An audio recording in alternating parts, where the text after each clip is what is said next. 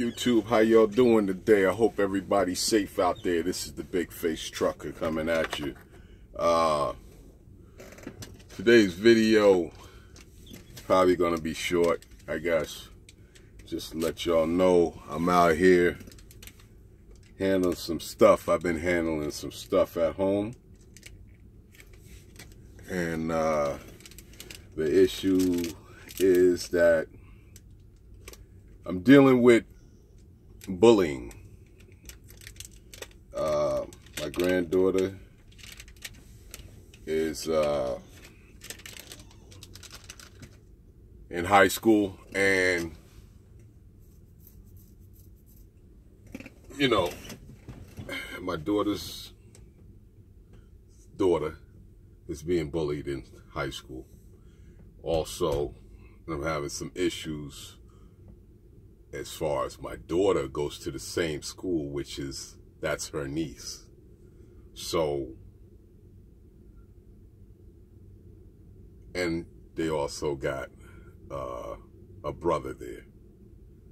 And he got jumped on. He's got jumped on. And my granddaughters got jumped on. They got jumped on, probably about 3 or 4 people jumped on them. And yes, they did videotaped it, and it's sad that this is what's got to go on in school. And the thing is that all this, it's pulling my daughter into this too, because she's not going to sit back and watch some kids jump on her niece or her, half brother. And she's in her last year, got a scholarship, and she's got a scholarship, and she's getting ready to go to college. So, and and the school, the school is working, they're doing their job, and I had to file a report last night, with the police outside of school also. And it's just, it just, where are these parents at, and her mother and my granddaughter's mother went up to the school, and none of these parents showed up to find out what was really going on and why are their children being kicked out of school for 10 days, and some was kicked out permanently because they are, problem kids up in the school. And my thing is, like, what's these parents doing? What are these parents doing to not even have no control over their children? And me raising 4 children and five grands and one on the way. I see things change from the times when I went to school to the times now. And what I don't understand is why these kids are coming to school and find the smallest person to mess with. All right. When I was going to school, yes, I had bullies. There was times that I would have to walk the other way. There was times that I was backed up in the corner, and yes, I had to get a whooping or jumped on. I think this is, the way it is now, you can't, if a kid is tired of getting hit on, and this could happen, in any school, just like the school down in Florida, where somebody brought a gun to school and killed some people, killed some children in the school. And what was going on with the kid itself, and it comes back to the parents.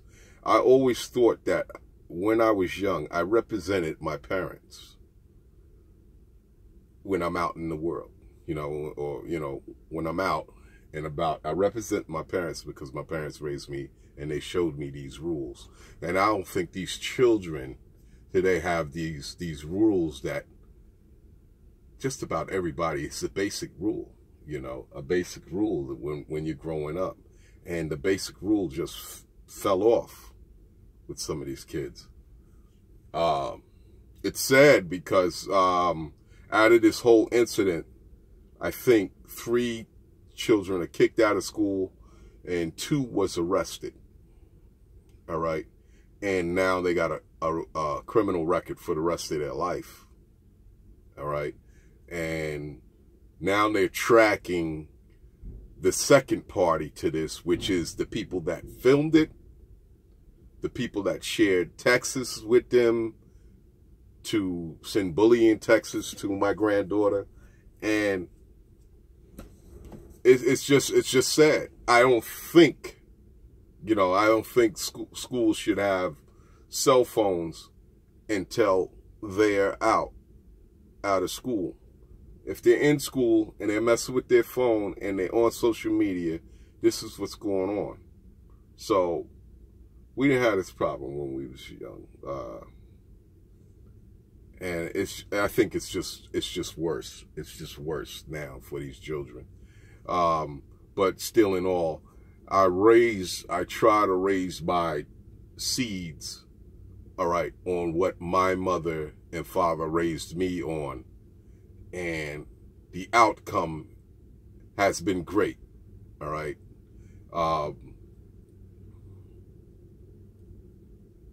It's just, I don't understand the parents, what's going on with the parents now. Yes, the parents are young now, but if I teach my daughter and she carries the teaching and probably perfect it or even make it better, all right, then we won't see these problems as far as within my clique, in my family, my thing, you know. If every family was like that, I don't think we would have this problem. But we have this problem, and I don't know if it's due to the environment, if it's due to lack of funds or financial matters and angry children. I don't know what it is. My daughters, they do go to school and they dress top notch, and these kids that's messing with her, they're, you know, they seem like they're little suffering as far as financial matters, the way they want to dress or whatever. So I think they're just picking on them because of that matter, maybe, I don't know. They're rough kids, you know, and they don't need to be rough kids, but kids don't understand things. So I still look at the parents, you know, and it's got to be something done with this bullying. I mean, it's got to be a better way other than taking the bully and putting the bully in jail or giving them a criminal sentence. If that's the only way to handle it, then the parents need to buckle down with their children. And it's not right to put your hands on another person. If that makes any sense to some of y'all, I don't know, you know. I had trolls that said they want to put their hands on me. You know, and it is what it is. So, you know, you got these trolls out here that they bully on the PC, you know, and they could be 3 years old. I mean, they could be like 10, 11, 12, 15 years old and talking crap on a PC, but they don't mean nothing. They could be grown men, you know. That's, you know, the drama's going on. You see the grown men out here acting like that, you know, so I wouldn't put it past a fucking troll. But that's what's going on, you know, with the big face. I'm just trying to handle that situation. Seem like we got the situation handled. And that's it. You know, this is trucking in a way, because I'm not there to nip it in the bud. All right. And when I'm there, I have to take care of it. I have to do what I have to do. I have to line things up and send